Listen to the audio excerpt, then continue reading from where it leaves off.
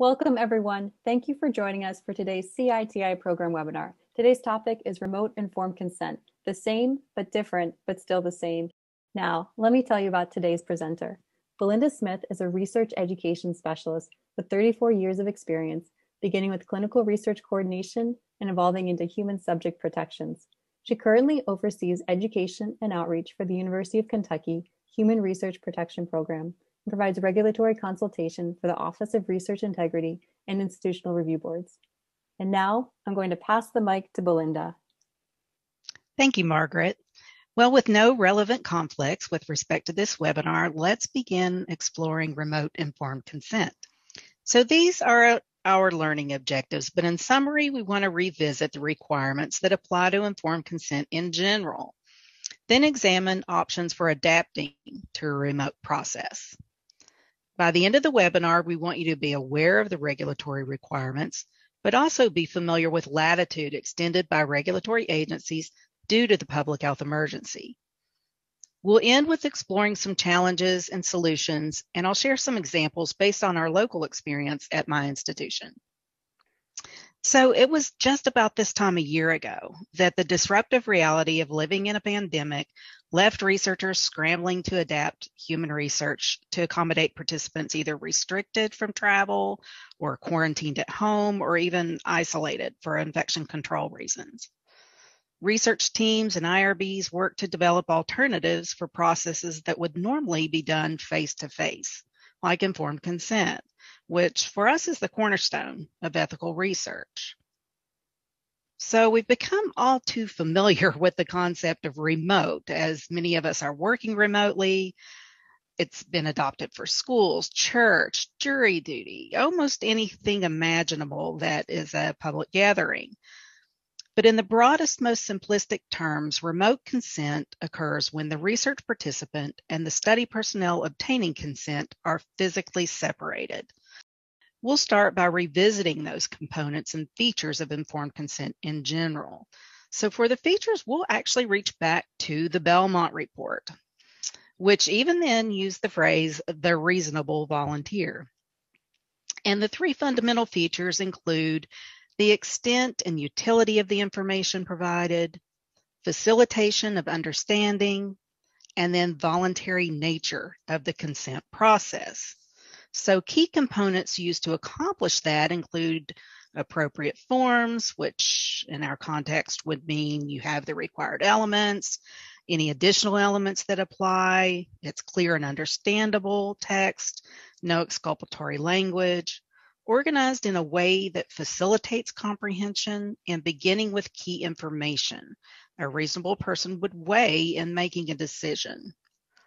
Correct people, maybe your authorized study personnel, potential participants, legally authorized representatives, parents, or any others that's mandated by your institution or the particular situation.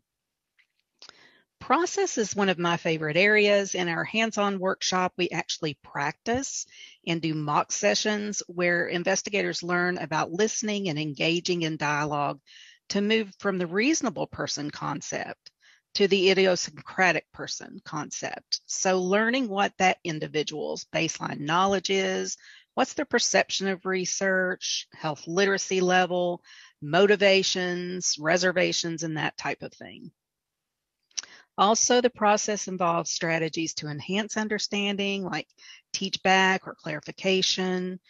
And then as far as timing, should occur before participation with sufficient opportunity to consider, and then continuing throughout participation.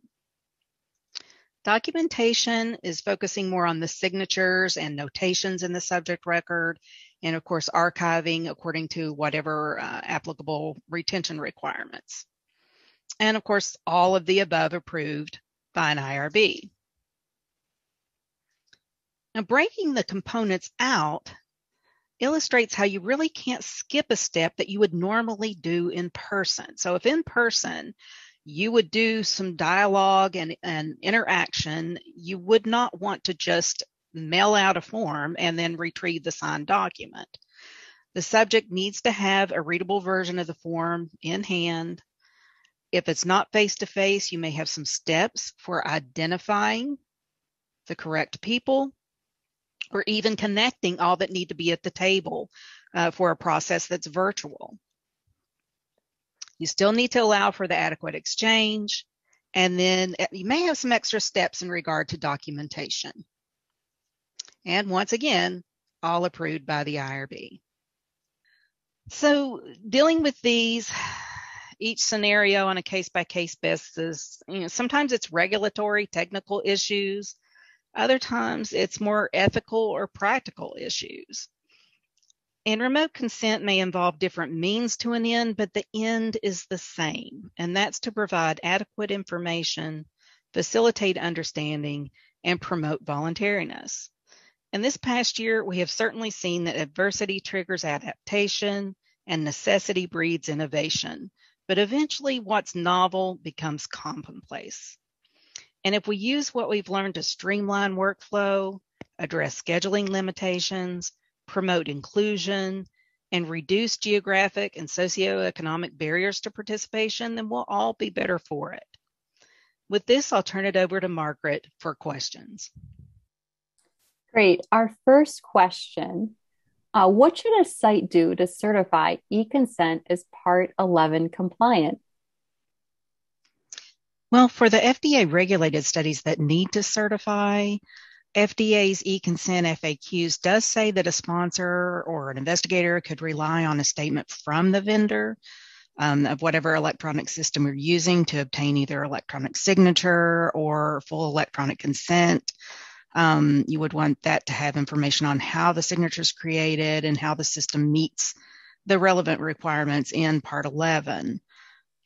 In addition, you also may want to document that your site has fulfilled any of the applicable customer requirements, though. So either on how you implemented the system or your training documentation or policies on password controls, that type of thing as well, just to cover both bases.